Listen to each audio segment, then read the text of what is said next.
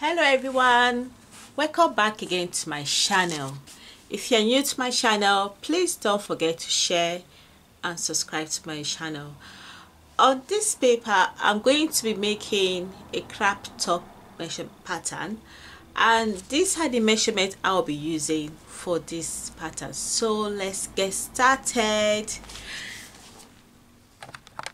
So on my work table, what I have here is my pattern paper.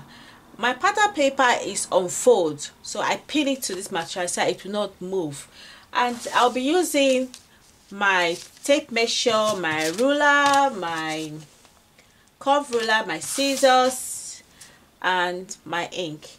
So let's get started. On my work table, I have a pattern paper, one from the front panel and the other one for the back panel.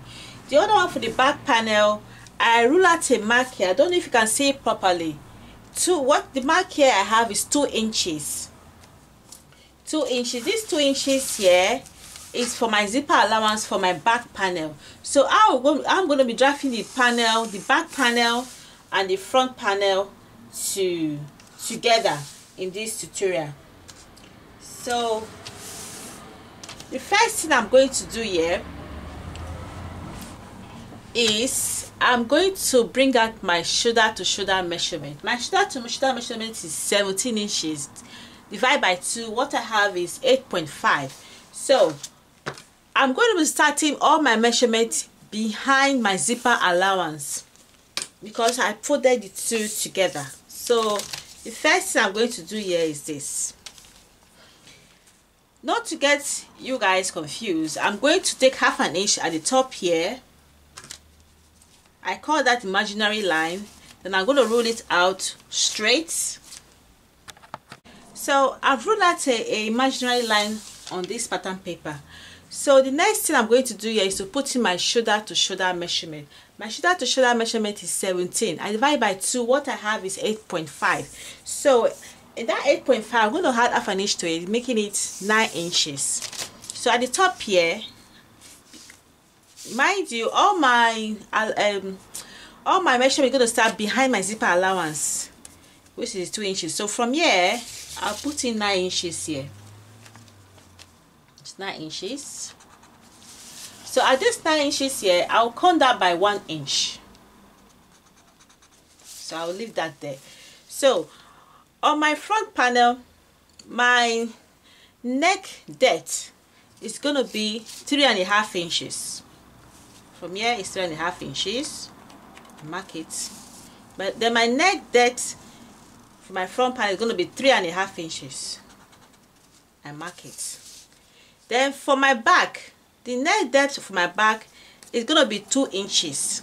You can make it 1.5 inches or 2 inches, depending on you, but I'm going to make it 2 inches.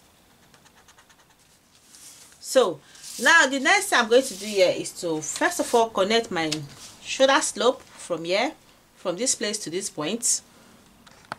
I haven't connected my neck width to my neck depth. So the next thing I'm going to do here is to now put in my straight measurement, which is my vertical body measurement. So before I put that in, I'll first of all put my armhole. My armhole is 9.5. So yeah, I put in 9.5 here. I roll it out. My armhole, I'll now connect this line like this here. This will now serve as my chest line. So having done this, the next thing is to put in my straight body measurement. My straight body measurement is from my shoulder to my bust.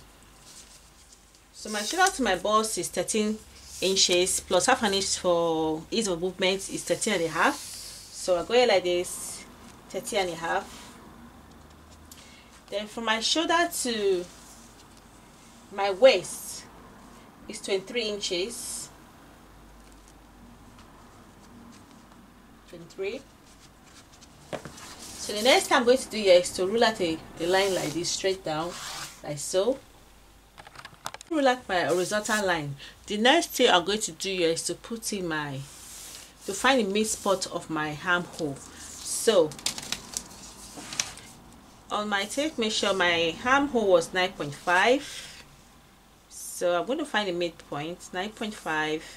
So what I have here, go like this. Here, so here is my mid spot of my armhole, 9.5.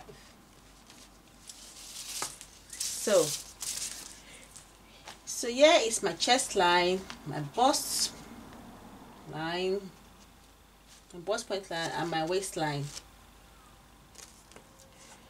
So the next thing I'm going to do here now, I'm going to find my bust line. My bust line, my round of bust measurement is 44. 44 divided by 4, what I have is 11.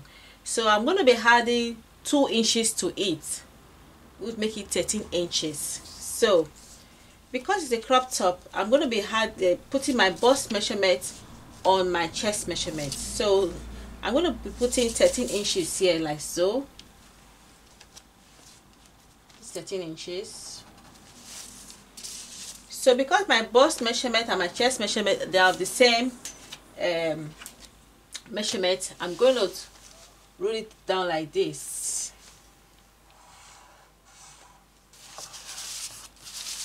Then I'll go to my waistline. My waistline is my round waistline is 42 inches.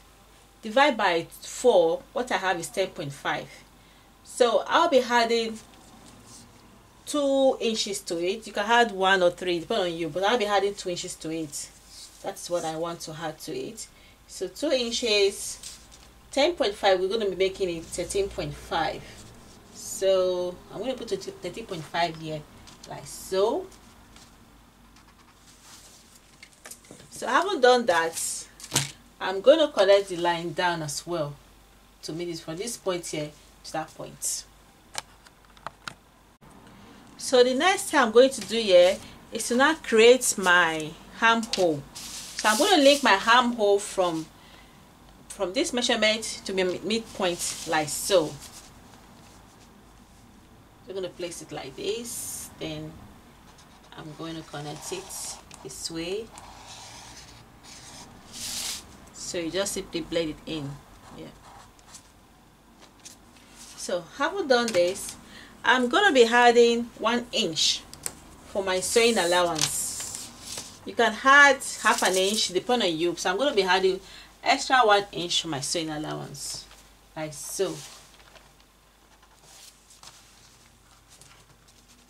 Then I'll go to my waistline. I will add half an inch because I want my waistline to have this kind of curve. So on my waistline I added half an inch. I'm going to connect this line from there to there to there. Also add half an inch, or you can add 1 inch for my sewing allowance at the top. Let me add 1 inch because I always like a lot of fabric for my sewing projects. So add 1 inch to it. So I connect the line.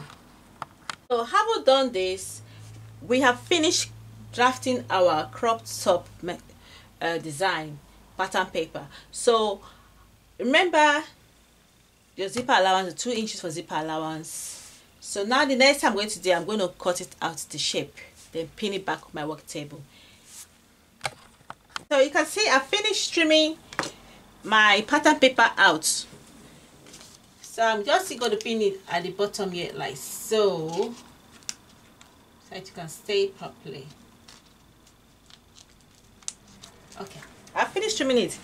Remember, before you cut off your pattern paper, remember to add your half an inch at your shoulder here.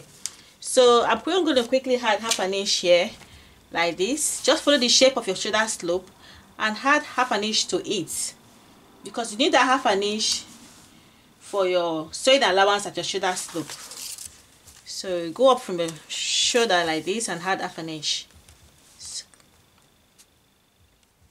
So like this. So I'm going to use my free hand to connect it. Just go from here. My pin here is not allowing me to do it properly. Here. Then you just connect it straight. So that material, you see that allowance, you see that will serve as your material for your shoulder. So having done this, I'm going to trim off the back neck out. I've trimmed out the back neck weight. This for the back. So the next time I'm going to trim out the front, like so. This for the front.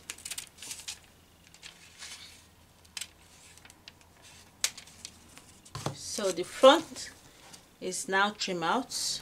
So I'm also going to pin it. So we'll finish now.